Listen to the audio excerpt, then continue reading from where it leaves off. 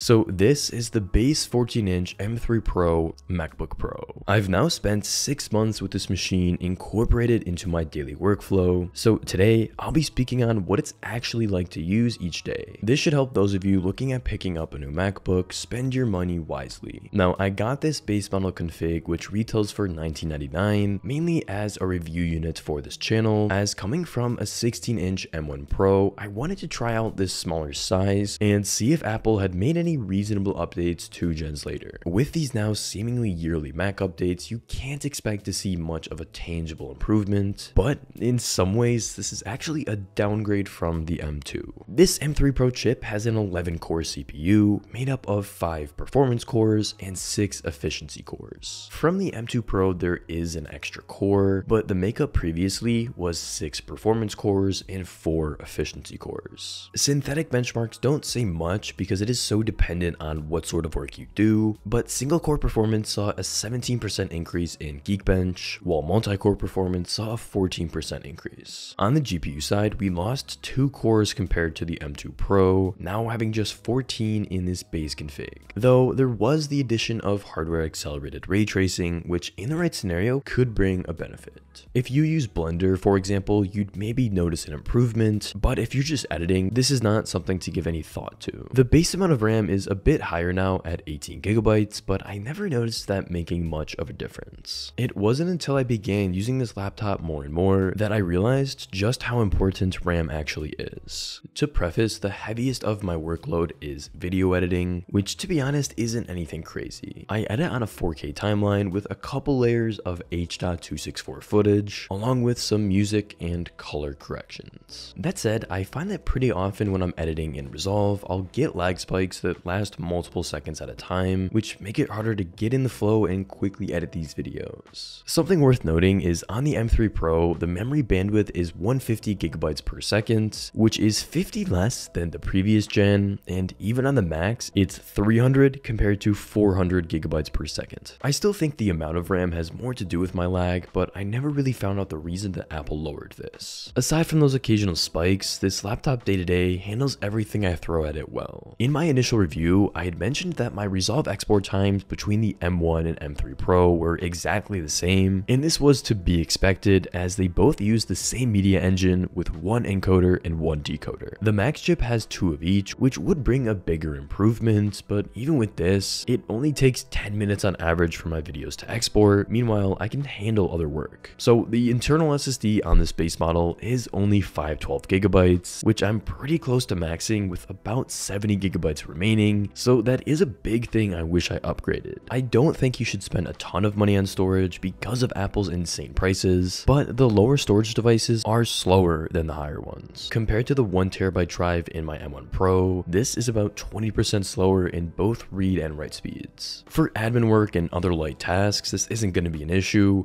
but once you start video editing or even just transferring a lot of files, this is something that becomes important. For me, I've been fine with this amount of storage as I use an SSD enclosure from ROG that I put a 4TB M.2 drive inside. This is where I keep all of my video footage for the last couple of months worth of uploads. I'm still considering investing in a NAS or just using cloud storage to have a safe and more accessible solution. Now onto this aluminum chassis. I have it in this space black finish and I've only come to enjoy this more and more with time. Fingerprints are noticeable, so I'd keep a microfiber cloth nearby, but it's not as bad as you'd expect. This color is a lot darker than space gray, though if you have it under a light, it will shift significantly. I do really hope they keep this finish around because I love the dark vibe and how it goes along with all of my everyday carry items. So this 14-inch size is small, which I love for travel, but compared to the M3 MacBook Air, for example, it's noticeably heavier at 3.5 pounds compared to 2.7. I don't really think this is a heavy laptop though, and I would much rather carry an extra pound to have the display and power of this machine. In terms of thermals, I can't remember a single time that these fans have spun up. It will get warm every now and again when deep into edits, but in my experience, thermals just aren't something you really need to worry about. Over the last few years, I've used my Mac docked over 80% of the time, but recently I've been working right off of this display using my ultrawide as a second monitor. I don't know what it is, there's just something about the MacBook's keyboard I really like. It doesn't have anywhere near the same travel as some of the high profile keyboards I own, but but I love coding on here. Part of it might be that I just love looking at the MacBook's display while I type, as it's gorgeous. For this reason, it's so convenient having the SD card slot at the side. I use this every single week to edit my photos, as it's so much nicer to pop this in right out of the camera. I haven't done this recently, but occasionally I'll bring this over to my Alienware monitor at my gaming setup, as the colors are really good and I can hook up over HDMI 2.1. When I was testing the M3 MacBook Air, the lack of this and other ports was the hardest thing to deal with, as just 2 USB-C ports is incredibly limiting. Now, longtime viewers will know that my M1 Pro MacBook was the 16-inch version, and I'll say that there is a benefit to it when programming, as it's really cramped if you only have this 14-inch display to go between your browser, terminal, and code editor. If, like me, you use VS Code, you can use the integrated terminal and extensions like Postman so that there's less jumping you have to do. Still though, I think that for day-to-day use, carrying this around is so much more practical than the 16-inch. Because I rarely work outside my office, I'm currently loving the 14-inch Mac plus ultra-wide work setup. There are a couple of drawbacks working off of this display aside from real estate though, and these are the smaller trackpad and speakers. When dragging a file across the screen, it's easy to reach the edge, though 3-finger dragging does help with this. Additionally, these smaller speakers won't sound nearly as good, but I still think that all MacBooks tend to have pretty good speakers for what they are.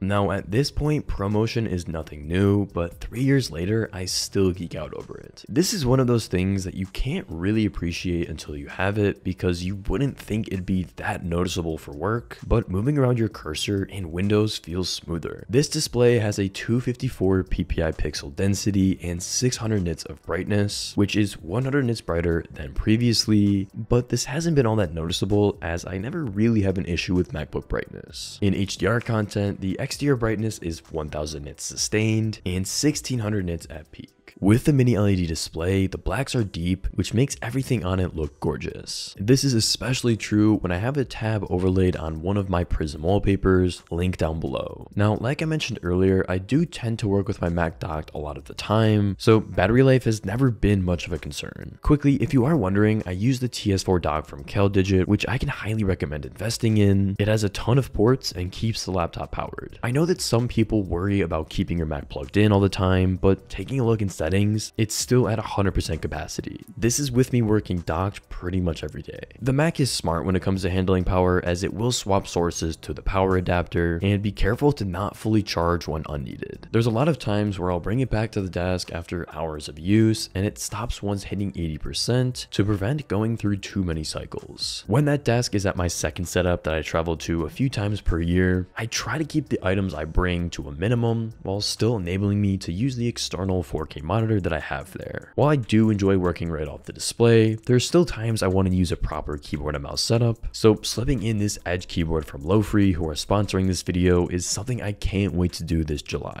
They designed this to be as thin as possible without sacrificing key travel. It obviously won't be on the same level as their high profile block keyboard, but they definitely deliver. This is also by far the lightest keyboard I've held, weighing just 485 grams, while still managing to feel incredibly well built. They accomplished this with a combination of carbon fiber on the front that looks sick and a magnesium alloy body. Included within the box are these extra carbon fiber pieces that are recycled from the board that made the front plate and can be put together to create a stand for the keyboard. Looking at the bottom side, the holes make for a Mac Pro-like design that sheds off some extra weight. Flipping out the bottom feet before you place this on your desk ensures you won't scratch it up if you don't have a desk mat. Underneath the PBT keycaps are palm switches from Cal that provide 2.4 millimeters of total travel soldered onto the board's gasket mount. When connected over Bluetooth to your macOS or Windows machine, it can provide up to 130 hours of battery life, so you won't have to worry about it keeping it charged while you travel. So with all that said about the M3 Pro MacBook, in my opinion, I think it's worth saving the money and going for either the M2 or M1 Pro, as the several $100s that you can save can be, for one, kept in your pocket, or go towards higher quality peripherals and or a dock. Depending on what your work consists of, the MacBook Air with upgraded RAM can be a great option for those of you on a budget. In real life use, the performance boosts from even the M1 Pro are pretty slim for most workflows, aside from GPU work. When video editing, this machine is pretty much just as powerful as my M1 Pro was, and in some ways, this base config is worse given its lower GPU core count and memory bandwidth.